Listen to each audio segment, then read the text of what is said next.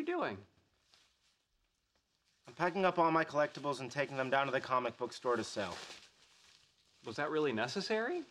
If you need money, you can always sell blood. And semen.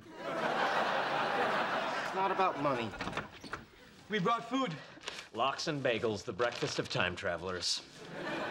Terrific. Does anyone want to buy my share of the time machine? Why? So I don't want it anymore. Why? Just personal reasons. My spidey sense tells me this has something to do with Penny. Look, do you want to buy me out or not? I'll give you $100, which will make me half owner, and we'll put it on my balcony. Screw his balcony. I'll give you 120 and we'll put it in my garage. I paid $200 for my share. Dude, everybody knows a time machine loses half its value the minute you drive it off the lot. I'll go for 200. That time machine stays right where it is. 300, and I'll throw in my original 1979 Mattel Millennium Falcon with real lightspeed sound effects. No more toys or action figures or props or replicas or costumes or robots or Darth Vader voice changers. I'm getting rid of all of it. You can't do that. Look what you've created here. It's like Nerdvana. More importantly, you have a Darth Vader voice changer? Not for long. Oh, I call dibs on a Golden Age Flash. Hang on, I need that to complete my Justice Society of America collection. Too bad, I call dibs. You can't just call dibs. I did look up dibs on Wikipedia. Dibs doesn't apply in a bidding war. It's not a bidding war. I'm selling it all to Larry down at the comic book store. Why Larry? Did Larry call dibs? Well, you forget dibs. He offered me a fair price for the whole collection. What's the number? I'll match it. I'll match it plus 1,000 rupees.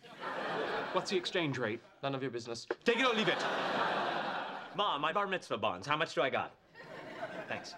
I can go $2,600 and 2 trees in Israel. Forget it, guys. If I sell to one of you, the other two are gonna be really mad at me. Who cares as long as you pick me? Okay, Leonard, put down the box. Let's talk. Sorry, Raj. My mind is made up. No, I can't let you do this. Sheldon, get out of my way. None shall pass. Okay. I did not want to do this, but I have here the rare mint condition production error Star Trek The Next Generation Geordi LaForge without his visor in the original packaging. If you do not get out of my way, I will open it. Okay, man, be cool. We're all friends here. What the hell's going on? You hypocrite.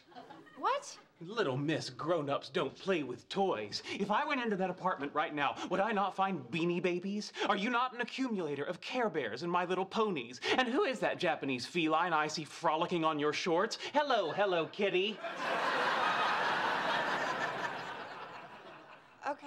Okay, look, if this is about yesterday, Leonard, I am really sorry about what I said. I was just upset. No, I needed to hear it. No, you didn't. Look, you are a great guy, and it is the things you love that make you who you are. I guess that makes me large breasts. Still, I think it's time for me to get rid of this stuff and, move on with my life. Really? Yeah. Oh, wow. Good for you. Thanks. Hey, do you want to, I don't know, later? Excuse me. Hey, Penny. Hi, Mike. You ready to go? Yeah, I just have to change. I'll give you a hand. Oh, stop it! Bye, guys.